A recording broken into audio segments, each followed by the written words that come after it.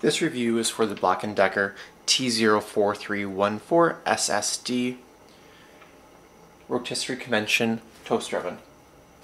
Above it you have my old toaster oven and its comparison. Both are Black & Decker.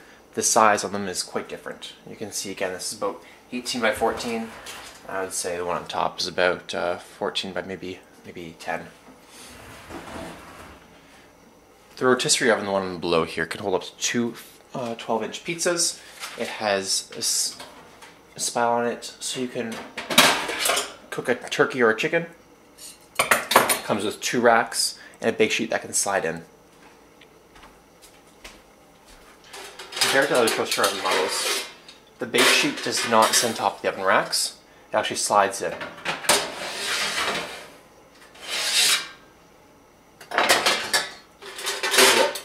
It also comes with an anti-drip tray or a cookie sheet. I think it would serve better as an anti-drip tray. Put this to the bottom level. Your item is going to drip above it, and all of that will stay in one spot. It is a convection oven. I mean, there's a fan inside that circulates the air, ensuring that it is an even cook. At the top here we have temperature, so from minimum all the way to toast. We have the function, so we have a bake, we have a broil, we have a bagel on here, and toast. We have the time, and you can it indicates here the time for the bagel, dark and light. And then we have a toast shade, so how dark you want it, so a separate toast function. The toaster oven itself is quite deep. You could put a lot in there. Comparing to a classic toaster oven, quite a bit smaller. These are the trays that often come with it. Could easily fit almost 2 of those side by side. In the original setup, everything seemed to work pretty well. The only trouble I ran into was one of the screws on the rotisserie had come stripped, or one of the bases. So this won't actually tighten on this side here. So I'll reach out to the manufacturer and see what they will do for me to fix that up. It will still turn without issue, but it's just not as secure and something you took out of the box, so you don't want that to happen.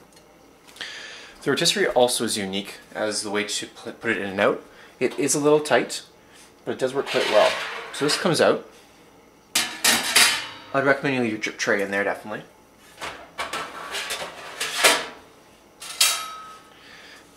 And you put this on top actually.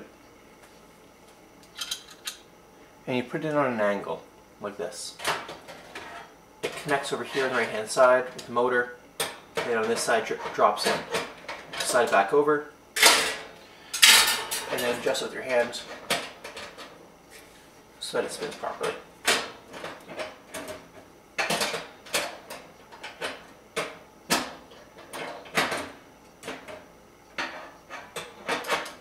There we go. And when you take it out, you do the exact same thing, except for this time it'll be hot, so you don't have your hand available. You'll put this in, lift left first, out, and pull. Overall, it looks quite functional and seems to have a lot of nice settings. It is quite large counter space wise. I would not recommend this product if you have a large, if you don't have room for a large item on the countertop, or if you have a small kitchen.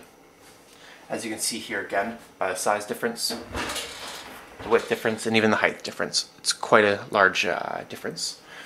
And you would be forfeiting a lot of counter space by putting this in if you don't have that large counter space available. It plugs into a standard outlet, and it's pretty simple to operate. Simply choose your time,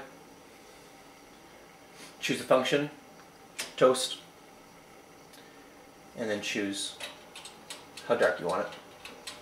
Put your toast in, and you're off to the races. It does come, as you see, with an anti-drip tray to protect the bottom elements, though I would leave this tray on the bottom to make it last longer. It's getting pretty warm already. One tip of advice, never turn them back this way against the motor. The temperature one's fine, So if you are done with something early, just turn the temperature down to 0 and let it run out, or unplug it. By doing this way, you could damage the motor that's inside. Thanks for watching.